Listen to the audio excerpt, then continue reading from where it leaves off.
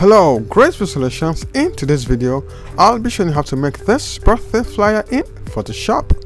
So if you're ready, let's dive right into the video. First thing, we're going to rename this as project as birthday flyer.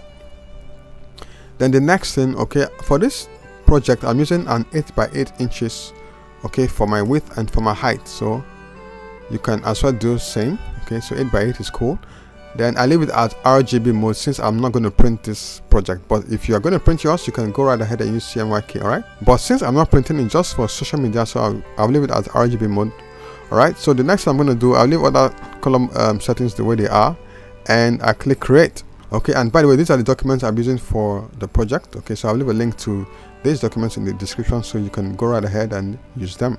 Okay, so the first thing we're going to do, we're going to drag our background into Photoshop. So this is the background we're using for this project. Okay, we drag it right here into Photoshop. Okay, I click OK. Then the next thing I'm going to do is okay, before I proceed, let me rename this as project, or sorry, background. Alright, that's background. Okay, then I'm going to draw 3 rectangles. So I'll go to my rectangle to right here. Okay, and okay, so I draw a rectangle like so. Alright, so I want the edges to be a bit rounded. So right here under my properties tab right here, ensure that this icon is checked. And then because if this icon is checked, it means whatever changes you make on this rectangle would affect all 4 corners. Alright, so I'm going to increase this to something like, okay, I think 105 is okay. Then I'll change the background to something like a white or a little bit of off-white. Okay, something like this, like a light pink or something. Okay, so that is okay. And then let me resize the rectangle a bit. Okay, I think this is okay. Okay, then I'm going to duplicate this rectangle by pressing Alt and click and drag. Okay, and I duplicate again. So we have 3 rectangles. Okay, for this middle one, I'm going to increase the length a bit. I'm going to increase the length a bit, like so. Okay, then just take this one to be a bit close. Just reduce the gap a bit. I do same for this other rectangle right here. Okay, so I'm going to group these 3 rectangles. All right, so I'm going to click the first layer, hold my shift key, click the last layer, and I press Ctrl G to group them. Okay, so I rename this as rectangles. All right, so the next thing I'm going to do, I'm going to give this rectangles a bit of a stroke. So I go to my blending options right here. Alright, then I go to stroke. Okay, I give it something like a turquoise color. Alright, okay, something like so, a turquoise color, dark. Alright, this is okay by me. Can bring it down a bit so it will be a bit visible. Alright, so I also want to duplicate this process. Instead of repeating the same process for each of these rectangles, I just go to the first one. Okay, I go to, then I right click on that layer and I select copy layer style. So I go to the other 2 rectangles and I paste to duplicate the same effect. I go to the last one and I paste as well. Okay, so I can take it up a bit like so. All right, now with the layers, with the rectangle folder selected, I'm going to transform, or rather I'm going to skew these rectangles a bit. Okay, I'm going to tilt them towards tilt them upwards. All right, so to do that, first of all, I select the rectangle layer and I press Ctrl T on my keyboard to transform. I right click and I go to skew. So I hold my shift key, then where I have this this square here at the middle, okay, I click and I drag it upwards just to tilt it up a bit. Right, so I bring it down. I can resize my rectangle. Just okay, first of all you click OK, and then you can resize your rectangle if it's too large. All right, I think this is fine. Let me increase the length a bit, just adjust it further down. All right, So I think it's okay. So the next thing we're going to do is to import our image. All right, so we go to File and Embed. Okay, then double click on the image to import our image. Now ensure that the image is above the rectangles, just as you can see right here. So I'm going to rename this as image. Okay, so ensure that your image is above the rectangles layer, and on the image layer you right click and you select create clipping mask. Good.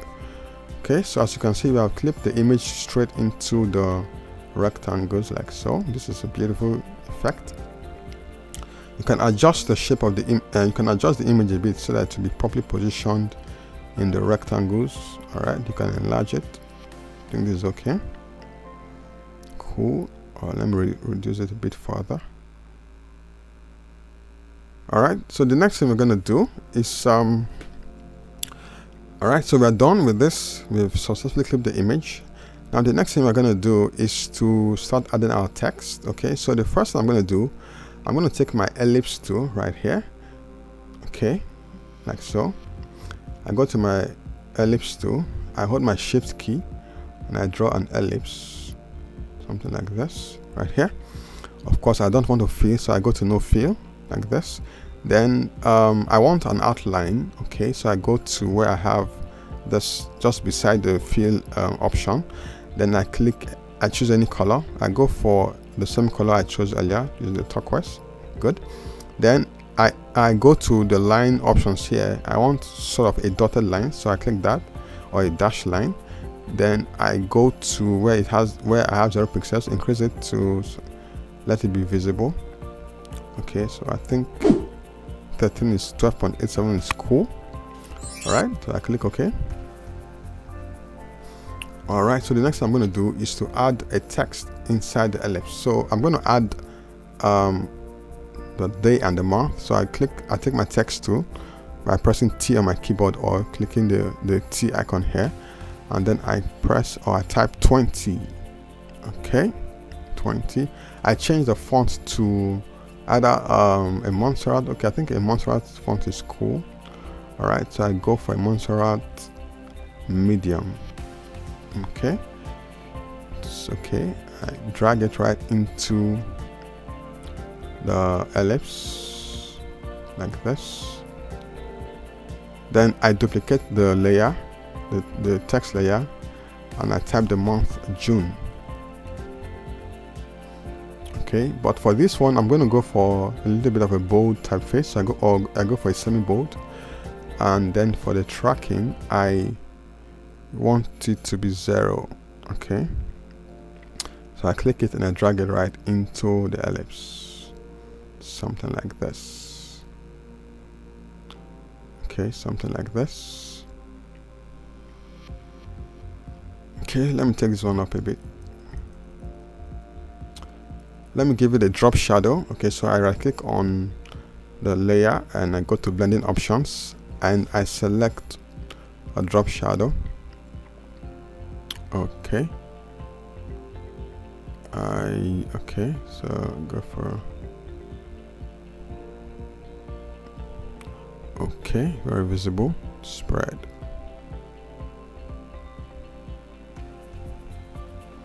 All right,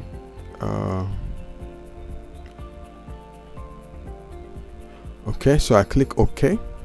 Then I just go to the layer and select copy layer style. Then I paste it on the layer of the 20. So I paste it right there to repeat the process. So we are done with that. So I can group this as my date. Okay, so Ctrl G, and I rename it as date. Okay, good. Then the next thing I'm going to do is that all right, so I'm going to duplicate this folder.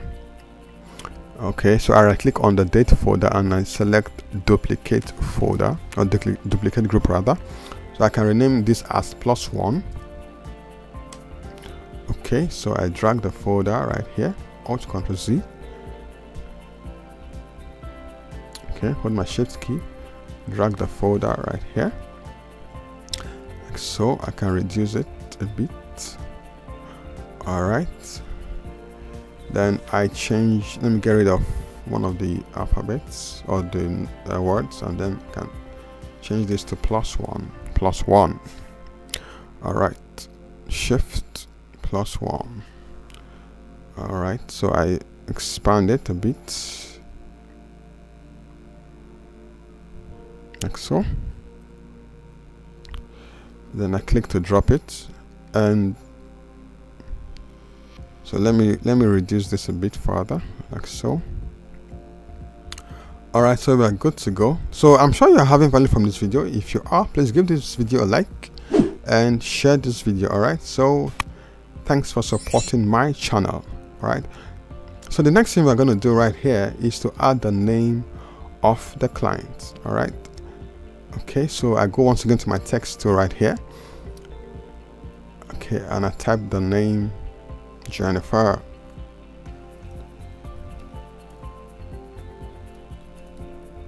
Alright, so let me use a lighter typeface for the Jennifer, something light. Let me go for a light. Then okay, this is the surname. The last name should be a bit of a bold. Go for a semi-bold, and okay, I think this is okay. Then let me reduce the tracking. All right, so I bring it all the way down right here. Then I Ctrl T to transform. Then I go to skew and I tilt it a bit like so. All right.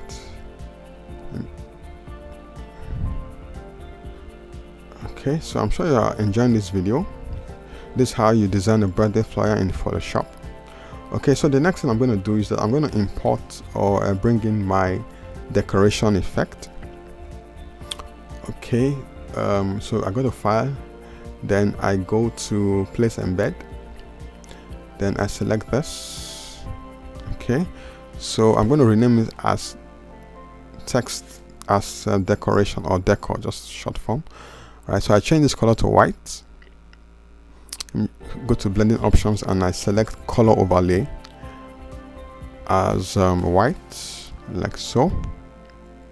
Then I expand it, let it fill up the entire canvas. Okay, like so.